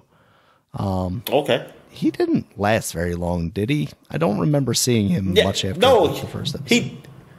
The father figure, was that the black guy? Yeah, the black man. Yeah, he did. Because he died, but then she brought him back. Okay, that's what it was. Yeah. Wow, that's him? Oh, okay. Yeah, so he's started a studio and he's working on a game called Tales of Kenzara Zau. And he basically described it as a way to deal with the passing of his father a couple of years ago. And the game is a side-scrolling kind of action platformer game. It looks really cool visually. It kind of has like a cartoony-esque thing, almost like how the new Prince of Persia, that's also a side-scroller, looks. And it's about like this young man trying to get his father back from, I guess, basically like the devil or the god of death. It seems like a really interesting concept. It just looks visually pretty cool. What'd you think of that one, Dominic? Darn, I'm trying to think that I see this one. Honestly, you did. It was the one where you're talking about purples and stuff like that. Oh, okay. Yes. Yeah, very Wakanda, very Wakanda-esque. It did have some of that, future Africa kind of vibe to it. Yeah. No, but it looked like it's a side-scrolling action game, which I'm pretty cool with. Mm-hmm. Yeah, I'm curious about the story. Something like a story that deals with something in Africa lore or something. Well, even though it's a fantasy, maybe got some real things. I have no idea. But I always thought that even as a young age, even though I'm not particularly Pan-African, but I appreciate stories from the Europeans and like with their old lores of like either Nordic or Roman or whatever, or the Asians with the Chinese lore or Japanese lore and things of that nature. I always said I don't see a lot from Africans, like their folklore or anything of the continent of Africa. I mean, the more of the Western Africa, or even like more the black people live at. Let's just be frank with it. Because I even see things, in the Middle East, they got their own lore too that you see that happen, like the Prince of Persia and Aladdin, and so you got so yeah. Why are you laughing? That is a story. Because when I think of those two things, it's the whitewash version. You think of Disney, them. Even though like the white. Technically, I'm sure. Yeah, those stories are originating, from somewhere else. But yeah, my mind instantly goes to the Disneyification version, basically. So yeah, I do like this. I do like that they have being this type of game, and I want to see like more or something like that. Definitely. All right, next up, Dominic, was the latest Don't Got Nod game. This is coming out late 2024, called The Lost Records Bloom and Rage. It appears to follow a group of young women and something supernatural is going on. It very much seems in line with what that original Life is Strange game was. Yes, very progressive. Which I think we both enjoyed that original series of Life is Strange quite a bit. Very voted for Obama kind of game. Yeah. I mean, that says so much on so many levels, Dominic. That's a deep one right there. All right. Next up was the first Berserker Kaizen. Hair liberal. Oh, sorry. Go ahead. This was an interesting looking one. It was kind of man, that girl had green hair. The black girl had green. Listen, I'm okay with that hair. I don't care. Like, just whatever. I just don't know many black people in 1995 who dyed their hair green. Sure. Like, that feels more of a slightly more modern, or like some few years back, like not 90s. I didn't see black people do that, but then again, you didn't she live was the in only the black girl with Pacific a bunch of white Northwest, girls. Dominic. That's why. I was about to say she's with a bunch of she's the only black girl with a bunch of white girls. That's just the environment she lived. Yeah, she didn't live that life. She lived another life. All right. So next up, the first Berserker Kaizen.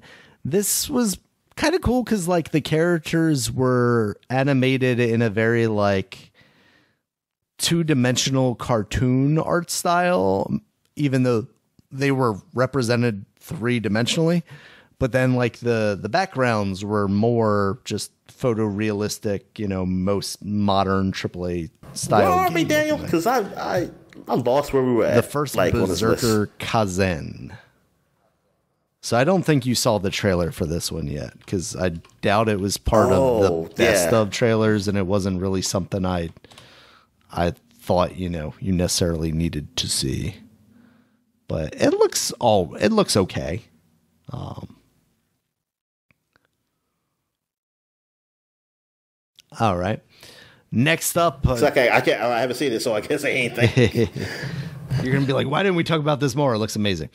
Next up was Final Fantasy VII Rebirth. They did a performance. They, reiterated that that's coming out February 24th, 2024.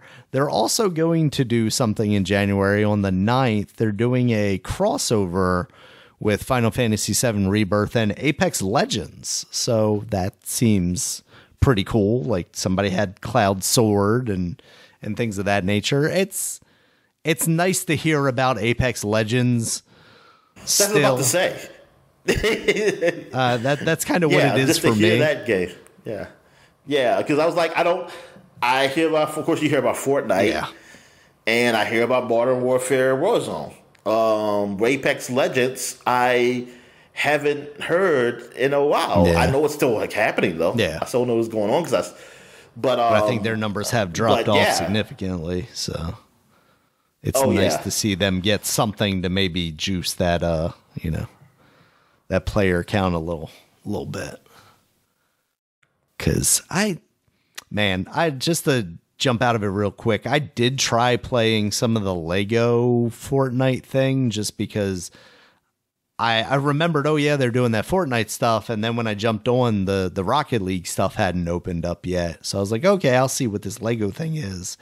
And man, that game, now that it is a quote unquote platform, is just like a mess of tiles and things. And I don't know if I'm getting into a custom game, or why am I waiting for other players? Can't I just jump in and like explore a world by myself? It was just completely confusing, and I don't know what was going on. I never got into a game or world, and I have very little interest to like go back. Daniel. It scared you. It scared you, and you left. It's basically like YouTube now. Like you can create your own, content, but then you also create your own thumbnails and stuff, and it's just like lists and lists of different people's things, and I don't get it. I'm too old for it, Dominic. It doesn't work for me. Too old for this shit. Yep. All right, so after that, we had a slew of awards again. Score and music went to Final Fantasy 16. Best independent game. Who was it up against? Best score in music, not the game that you played. Sorry, Dominic. Of course, I know it's not Straight Yeah, Gods. let's see. I've got these here, but I don't have them in order. Where there it is, score and music, and of course, this website takes a while to load. Alan Wake 2, Baldur's Gate 3, Hi-Fi Rush, and Zelda is who it was up against. But yeah, it might can beat those games, but this I think they dropped the ball on that one. That was just to get Final Fantasy 16 an award. It definitely feels kind of weird that like the only music and scores worth awarding were basically the top 4 games and Hi-Fi Rush, which is a game focused on its music. So yeah, there's definitely some weird there. All right, next up was community support. That went to Baldur's Gate 3. Fighting game went to Street Fighter 6. Best independent was Sea of Stars. And then that's a game I played. And then most anticipated was Final Fantasy VII Rebirth. After that, they showed off a Honkai Star Rail update that's coming out.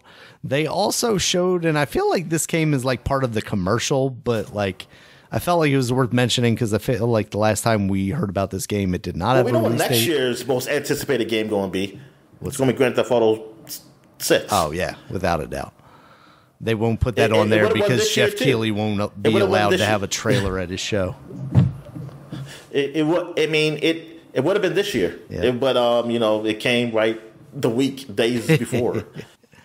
Geoff Keighley already knew. That's why it wasn't in the nominations. All right, so Skull and Bones, Dominic, it's got a release date now, February 16th. It's officially coming again, allegedly. We'll see if you got it. Which we'll call it this month though? Early access. Yeah, there's early access beta testing or whatever. What the fuck does that even mean? Is it single player early access or what is this? I think it's multiplayer. Like exactly because it's mostly focused on multiplayer. So I think that's. But then it's a game I don't even care about. Yeah, it's very much not something I'm interested in at this point. All right, after that was one of the bigger announcements from the show. Arcane Leon, the studio behind Deathloop, is working on a Marvel game, Marvel's Blade. You are going to be Blade in a third-person action game set in Paris. Don't quite know what Blade's doing over there, but sure, why not? And it's just, a vibes trailer. Didn't have gameplay or anything like that. Sounds like it's very early into development. No release date. But that's cool that Xbox is going to have something to, on par with Spider-Man potentially.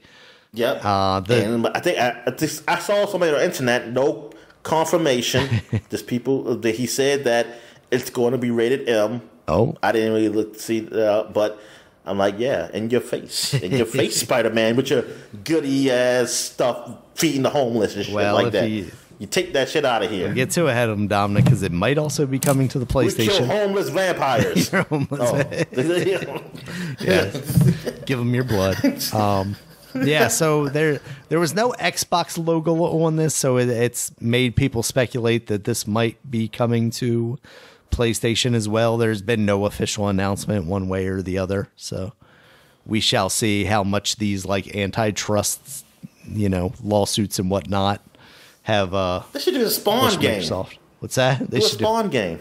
Oh. There you go. Nintendo will do that now. I don't even know if they still do Spawn comics.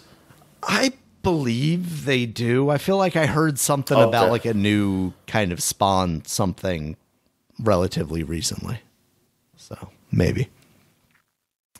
All right. After that was Best Ongoing Game. The Spawn of Spawn. What's that? I said the Spawn of Spawn. The Spawn of Spawn. The maybe, son yes. Or daughter. All right. Next up, Best Ongoing Game was announced by Anthony Mackie, who, while he was on stage, also announced that Twisted Metal is getting a season 2. So that's cool. That show was a lot of fun. Best Ongoing Game went to Cyberpunk 2077. They did it, Dominic. Weird. That is fucking weird. Nah, they did it. Redemption arc. Yeah, they got their reward. We kept working on this game that Sony would not sell on their platform because it was so bad. And then they got the DLC that came out. It's just that when I think of best owning game, for some reason I keep thinking like something like those games that just continue to get updated, like multiplayer Final games. Fantasy, 11 or 13 or whatever the online one is. When I saw Cyberpunk, there's a lot of people who are like, what? This gets the best ongoing? Yep. This is just a way to get, I mean, look, respect, but I don't know, man. I don't know. That's just a little weird to me. And I think like some people were saying that Sea of Thieves should have gotten it for what they've done. But then people say, it's the Xbox tax. And I was like, yeah, that's right. That's right. All right. Next, it's like, it's a weird choice, though. Yeah. For me, it feels weird. I understand why you got it, but it's weird that I didn't think about this type of game. Yeah, getting it. Fully agree. All right. Next year should be Starfield. if they no, it'll be Redfall, Dominic. It's gonna be Redfall. Oh yeah, that's right. They did. Yeah, they just that did update. An update. With it. Yeah. All right. Next up was The Last Sentinel. This is coming from Lightspeed LA. Apparently a studio we should know, but I don't know why we should know that because they haven't released a game yet, seemingly. And this was just a trailer of like these people attacking this family, and then like one of the guys smashes this woman's face, and then it turns out she's an android, and then a lady comes in an exosuit and like gets rid of the dudes. So like they look cool, but there's not much to it. Yeah, it's like an Asian setting. Yeah. Like I don't know where, honestly. I don't know if it's Japanese or China. But I saw the eyes, so I knew it was one of them. Yeah. Or hey, you can be Korean. I have no idea. But yeah, it's it looks like it could be. It looks like it may be an action game, most likely. Yeah. The action type of. I'm getting this mixed up with what's the other game that with The First Descendant. The one that's. Oh, that's what that is. Yeah. The one that's supposed to. I said it has to look like the environment from Death Stranding. Yes. Yep. Yeah. So that's actually next because I confused this thinking that it was the same game. The Last Sentinel, and then they showed The First Descendant, and that's summer 2024. Apparently, according to like some YouTube comments I saw on the trailer for this, I guess it's been in beta already, and it kind of reminded me of Anthem. Like you're flying around in this exosuit, but also like you said, visually it kind of looked like Death Stranding because they're like kind of these bare environments, but then there's these like very large, weird looking creatures that you're fighting and shooting. So it looked really neat, but I wonder what that is.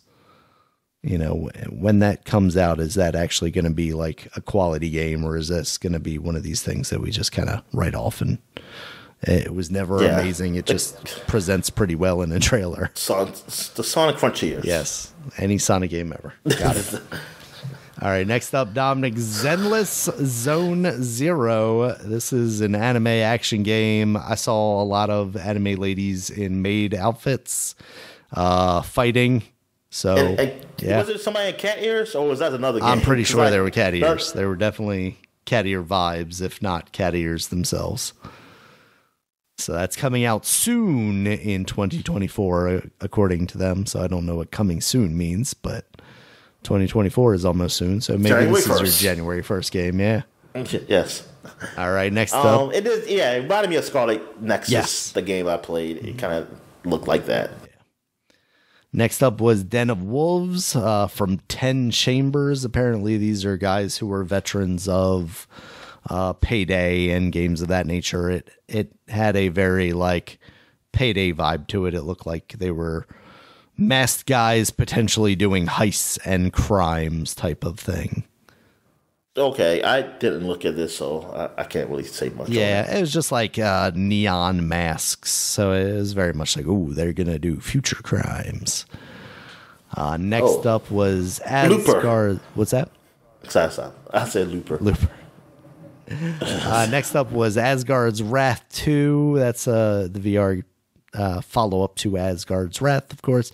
That's coming out December 15th. Did you ever talk about Asgard's Wrath? Did you play that game? I don't. If I did, Daniel, I don't remember. Yeah, because that's one that I hear about as like one of the top tier games on the Quest too. So yeah, if not, it might be worth going back and trying to revisit that now. Oh, definitely. All right, next up, they showed off some clips from the Fallout show. They had what's his face up there, Walter Goggins, along with some of the other actors. And that show is apparently coming out in April 4th, or not April 4th, in April of 2024. I don't know. The first trailer that they showed off looked all right. It looks like it's an interesting mix of kind of lightheartedness with the more dour, of course, post-apocalyptic stuff. So I wonder if that's going to be good or not, Dominic. Oh, yeah, I have no idea. Where does it come on, Amazon? Yeah, it's an Amazon thing. Oh, okay. Yeah, I mean, I hope it's good. Yeah. I mean, I do want to watch it. I'll give it a shot. I give it a shot. I mean, hell, I give Halo a whole fucking season, so I should give this a shot. Yeah. And I'm going to watch season 2. Appropriately, they also announced the Best Adaptation Award, which went to The Last of Us, of course. I had started writing that before it was even announced in my notes because, come on, obviously. Next. Yeah, what other choices were there? Mario. Oh, yeah, the Mario movie. The Mario movie, Twisted Metal, anything. And the Gran Turismo movie. So, oh, yeah. Okay. All right. So, yeah, Last of Us. Yeah. Should have got it. Without a doubt. All right, next up, Hello Games announced Light No Fire, which is a new... Oh, Hello Games made it. Yeah, okay. the guys behind, what is that game called? No Man's Sky. So they are promising, I don't know if I should use the word promising, but they are alleging that this is going to be a multiplayer procedurally generated Earth, but like a fantasy Earth, which is very clear from this trailer because you're riding around on things like dragons and whatnot. But they're talking about basically creating an entire planet that everyone exists on. So I guess they're getting into like MMO territory at that point. It seems very ambitious. No Man's Sky obviously launched in a way that no one was really thinking it was going to. They thought it was a different game. Maybe they have learned their lesson and are trying to be a lot more transparent about what this game is ahead of time. But at the same time, they're making lofty promises that I hope they are able to keep, Dominic. Do you have... Yeah, I mean, it's...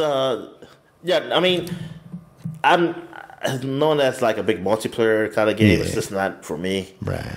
But yeah, I mean, I hope it turns a lot better than what No Man's Sky did initially. Yeah, I mean, they've definitely gotten what the game there, has become just really good. Yeah. Oh, definitely, they got in there. I mean, they got in there and beyond. Yeah.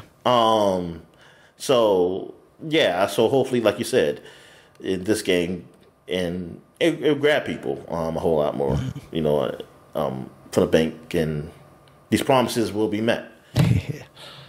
All right, next up was the announcement of Stormgate. They're going into early access summer 2024. This is by Frost Giant, who are apparently guys that came out of Blizzard, basically guys that worked on StarCraft. And it is very much... That is something. We left Blizzard. We're going to call ourselves Frost Giants. We left the Blizzard. Oh, wow. I didn't even think about that. Yeah, that's pretty good. But yeah, apparently that game is on Kickstarter and, is now getting into the point where people are actually going to be able to play that game. So that's all right. Also, Simu Liu, the guy that played in, what's the Marvel movie? Why am I blanking right now? Moon Knight. No. God. The actor that was in the Marvel movie, Shang-Chi. He was in Shang-Chi. The guy that played in there is going to be a voice actor in Stormgate, and he was there to announce that he was going to be doing what is Stormgate? Like, what are you doing here? It's an RTS game. It's basically Warcraft, StarCraft. It looks pretty good, though. All right. After that was a whole slew of awards again. Action Adventure went to Tears of the Kingdom. RPG. So it did win one. Yeah. Fuck. RPG went to Baldur's Gate. Sim Strategy went to Pikmin. Oh, yeah. People were mad that... I mean, there were some people, weirdos, who were mad like Spider-Man didn't win that award. And I was like, shut up. Action Adventure? Yeah. It was never going to win, Dominic. Like, it was never going to win. I know you were in a tizzy. You was like, "Oh, I love both of I love Zelda and Spider-Man. Who do I want to win?" Yep, that's how I was. No, I never had any thought that game was going to win any of the big categories, at least. All right, next up, sports and racing went to Forza. Multiplayer went to Baldur's Gate. That one was a little surprising to me. I mean, I know it has that, but yeah. I don't know that that's like the focus of that game. Players vote went to Baldur's Gate. They announced Final Fantasy 16 DLC. Echoes of the Fallen is out now. It shadow dropped the night of the Game Awards. And The Rising Tide is coming out in spring of 2024. So those are new chapters for Final Fantasy 16. I'm curious about the Baldur's Gate thing because, like, I like it and I think it probably deserved Game of the Year and everything. But like the players vote, I'm like, I'm guessing most people just didn't know about these award shows because I just feel like FIFA should have won that. Yeah, I just feel like it should have won. If there was like a real vote of players like they did back in the day, like when Madden won. Like, I just feel like Baldur's Gate wouldn't have won. I feel like Spider-Man would have beat it. Yeah. For some reason. Yeah. It's interesting because while it feels like Baldur's Gate is like the terminally online choice because like that's, at the same time, the Game Awards feels a little broader than that. So it feels like, like a Spider-Man 2 could have maybe pulled that off. All right. So go ahead. All right. So after Final Fantasy 16 was the Game Direction Award. That went to Alan Wake 2. Then they showed off the finals out now. That is Game Direction. I mean, I kind of figure what it is. And I mean, I have no. Actually, that was the one I thought Zelda was like a lock for because of like how many weird systems and like game design features they had in there. Oh, I think that's where I was headed with that one. All right. So the finals, this is a competitive shooter. It's based around like you're in a television show kind of thing. It has very much like, so not the NBA finals, heavy on style. No Charles Barkley here. Charles Barkley, you only been in one. I just meant like he's talking about him usually. Oh yeah. Yeah.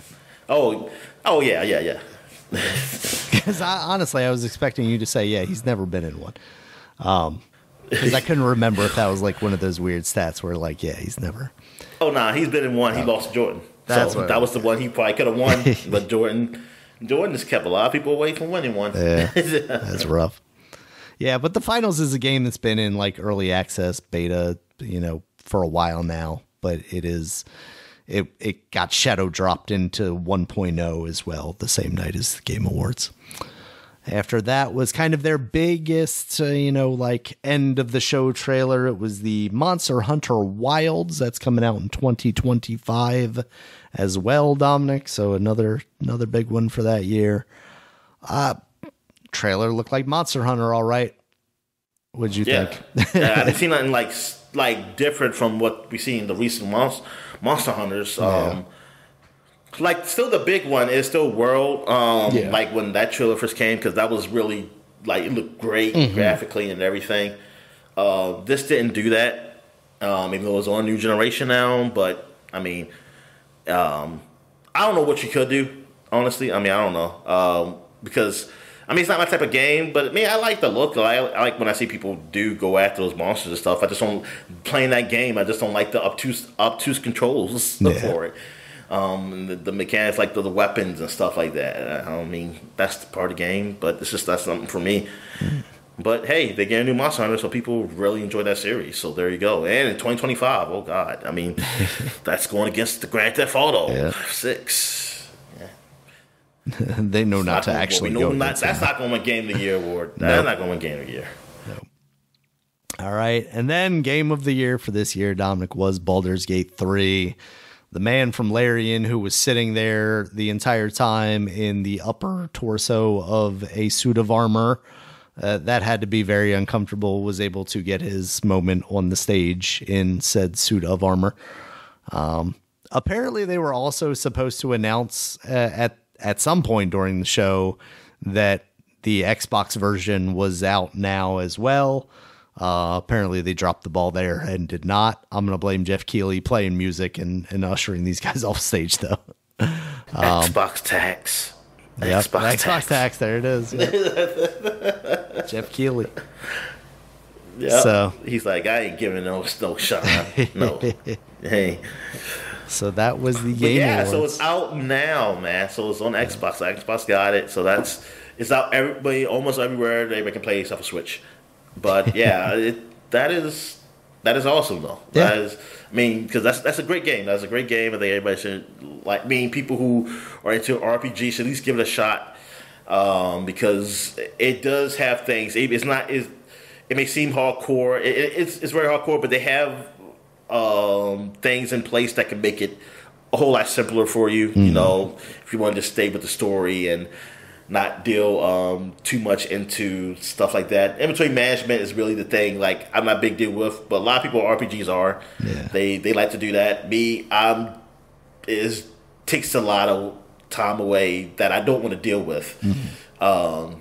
In that, but hey, I think there's settings in there to make it a whole lot simpler for you. And they've done an update. They've done a recent update that's they've added some quality of life stuff to it. Yeah. I mean, because this game's been in early access for some years. Like, I forget that it's been in early access for PC for some years.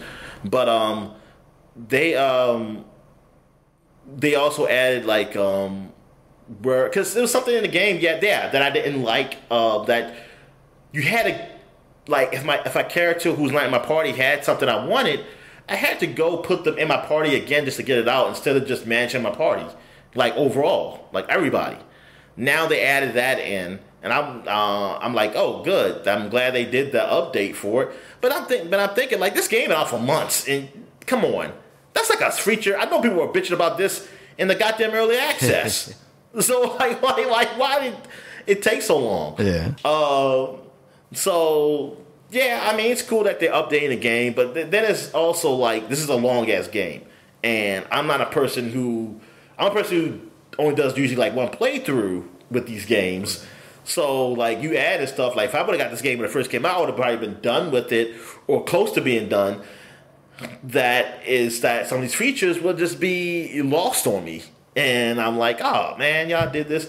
And almost get to the point that, you know what, now how games are being made, now with updates, like, don't get them when they first come out.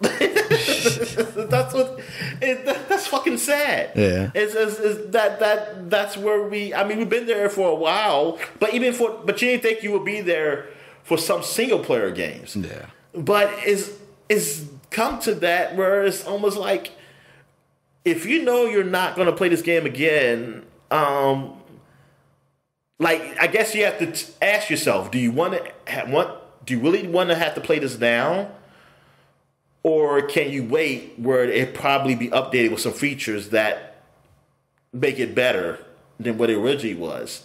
Like, it's something you have to ask yourself for that. Or like, well, you don't care. Like, you can play it now, come features later. Sometimes I don't care. Like, it's good. I say, oh, that's nice. I would have liked to have that, but I already beat the game and I'm okay. It's like, I'm not mad. But some features I do be mad with. Like, I'm like, oh man, I really wish I had that, but I don't want to play this whole game again. I already beat it. Yeah, this kind of sucks. Like, for multiplayer, I get it. and you know what? I get it. Like, listen, man, you think you got something going on, you want to update the game, and just or people, because there are people who do play them again. So at least it's there for them, for people who do play the game multiple times. Yeah. That's nice. It's just that I don't know. Like, I think I'm more okay with like things being updated. I'm not saying they shouldn't, but I'm just saying, like, for me personally, like something's updated like years later or something in the game I played, because it makes me probably go back to it because I haven't played it in so long. But when it's like just months, you know, like a month or so, I'm like, I could have waited. Exactly. It's like I could have waited. It's more like, regret than enjoyment later. of going back to the game. Yeah. Exactly. It's like one thing is like years later you update a game and did something better. It's like, okay, it's been some time. But it was like a month later. I was like, dude, I could wait till December till this big update happened instead of getting it in September. What the hell? I didn't have to play it then. Yeah.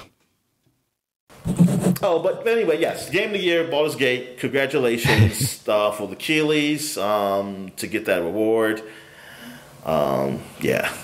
Yep. We'll see how this game ends up being for our SuperPod Game of the Year awards. Yeah, we shall see. Can they get the half-ass trophy? All right, Dominic. So that was the Game Awards 2023. Did you have any thoughts or feelings that you didn't get to express before we move on to new releases? No, because I didn't watch the show. I just watched highlights. Mm-hmm. So I didn't sit down and watch it. I was thinking about doing it, but then I realized I didn't want to. So it's because I just wanted to see the trailers. Yeah. I just want to see the trailers, and it was a lot of other stuff, and I'm just not into the awards part anymore. When I was younger, don't worry, Geoff Keighley's I did. Like, because I was, I did watch, I think, yeah. I remember even when I was older, I think it was award show back 360 days. I think it was on Spike TV. Yeah, the Spike TV. I think I watched it.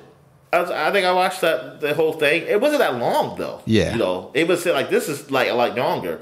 And I remember seeing the DLC for Gears of War 2 like coming out and something like that. And so so I was into that stuff. And, you know, I'm just older. It's just this stuff. All I care about is what's coming out in the future. Like the award stuff, I could just read the list and they won and like good for them, like whatever.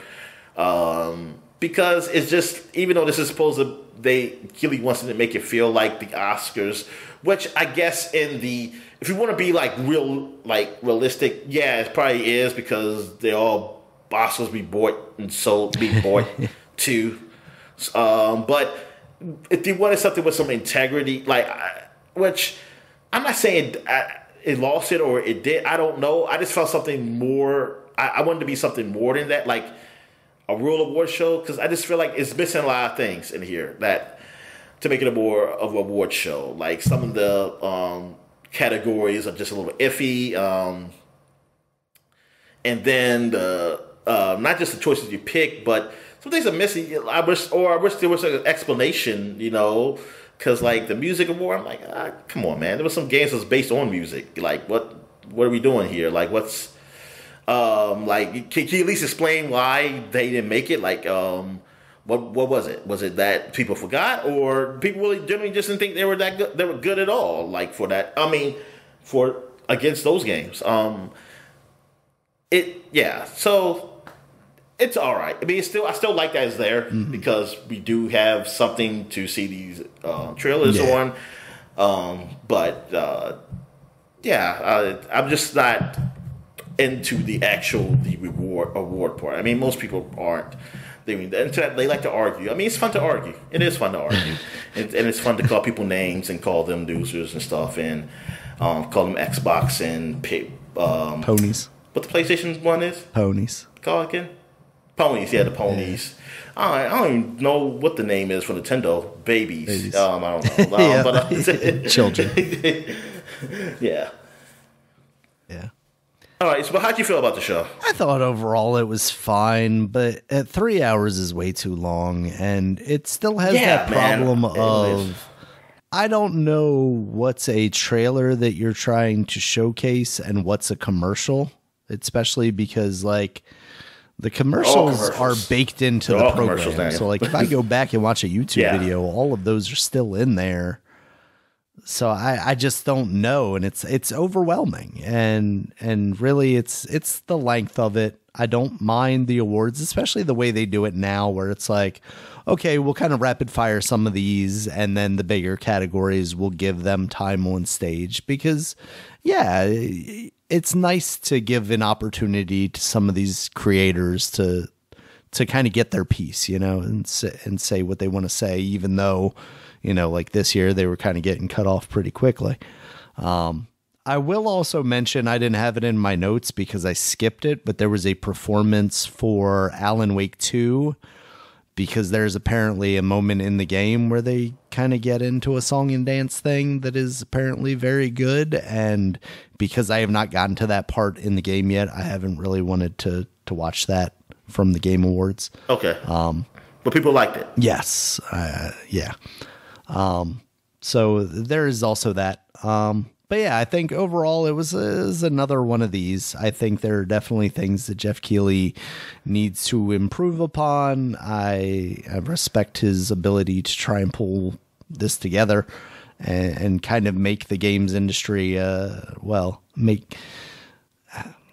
don't know. I'm kind of a mix of emotions here as I say that, because again, like Geoff Keighley is, a lot of it is about himself and like just even being introduced every time as the creator of the Game Awards. It's like, he can't just be the host of the show. He can't just be Geoff Keighley. He has to be Geoff Keighley, the guy that created this entire show. And then always just like the rampant fanboyism of anyone related to Hollywood or Hideo Kojima is a little bit bothersome, especially when, you know, you make it all about them. You know, somebody pointed out on... I mean, come on. He loves his husband. And that's fine. We should support our partners. But somebody pointed out on Reddit, like, yeah, you're ushering all these guys off stage. Meanwhile, you're giving, you know, Kojima like 10 minutes to just pal around with him and Jordan Peele. And it's like, we didn't get anything from any of that conversation. Like, meanwhile, you've got the guys from Larian talking. You got the happiness of three people. You got that. I mean, maybe that's it. But yeah, like even Larian, you had them talking about, you know, the people that they had lost during the development cycle, like people who had passed away. And meanwhile, you hear the music swelling up, and it's like, maybe that's not the time to do this, guys. So yeah, there are definitely kinks that Geoff Keighley needs to work out. Whoa, yeah. That is, yeah. Oh, man. Yeah. That's tough. Hey, and people who pass away, I mean, I bet you, man, Nintendo did that. You see like some of the Japanese companies, there'd be a whole lot of people who passed away. We just don't know them. And we just don't know the causes of death. Evidence. Yeah. So, yeah, that's kind of where I am at with that. Again, I really like it as a place to see new stuff. What was that? I'm sorry. I'm just thinking about, like, somebody mentioned, like, my friend died, and the music played, yeah, it's like, then get off the It's one of those things where I think, like, the music started to pick up, and then it went down a little bit, but, like, at the same, then went up again, it's like, I don't know what I should do. Should I? They had an AI control. See, yeah. That's why they shouldn't have an AI control. Exactly. The AI was controlling by time, and it doesn't read emotions. Yeah. So there was that. But as a means to get more new content about video games that are coming out in the future, and more content for our podcast, as we just spent 2 hours talking about. But yeah, as a show, it needs work. There's no security breaches, though, so I got to give him credit for that, at least that we know of. Oh, yeah. No one getting on stage talking about Bill Clinton. Then maybe. Everybody who tried to get on stage, yeah, they are dead. They had snipers, Yep. All right, so real quick, new releases. Disney Dreamlight Valley, that's now out of early access on PC, Nintendo Switch, PS4, PS5, Xbox One, Xbox Series. Mentioned Baldur's Gate being on Xbox now. And then the big one, Avatar Frontiers of Pandora, is now out on PC, PS5, and Xbox Series X. I had only seen the Game Informer review of that so far, and that was a 7.75. So it seems like that game could be perfectly fine. Yeah, I'm just surprised there were some game releases like those of note. Yeah. But the Avatar, yeah, because I saw that. I was hoping, yeah, sounds open for. I mean, I heard it's fine. I do wish, I'm surprised you didn't mention it. I mean, it's just first person. It's not third person. Oh. Because I know how you like third person. So yeah, I was like, why? Yeah, I mean, the first person, when I was looking at a video of it, I mean, it seemed all right, but I don't know. I kind of wanted it to be third person, too. I think it's third person when you're flying. Oh, okay, that would make sense. Or where you ride and stuff. I think that's what it is. I mean, just for the clip shots I've seen, I'm assuming. But yeah, it's a first person game. Gotcha. And now it's just a Far Cry, and that's what people were saying. 100%, like it's kinda, that's what it feels like a Far Cry, but just with Avatar World. Yeah, and I mean it looks good. It's maybe a game I'll try out sometime in the future. It definitely seems like it's better than the original. The first Avatar game. Yeah. I mean, if you like that world, I think it's fine. It's a fine game. Yeah. Seems like it's a fine game. It's not excellent. It's not like a big game. It's a game that you played before, Yeah. We won't be hearing about this at the Game Awards next year. No, we're not. We probably won't. Unless it's a way for Geoff Keighley to get James Cameron on stage. Yeah, like best movie game. Something the category they have.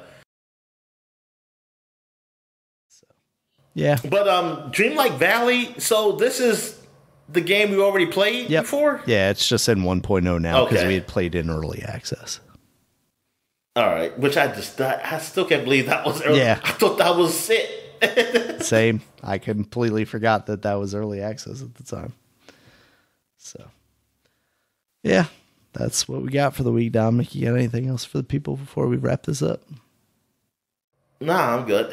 All right. Thank you guys, as always, for listening.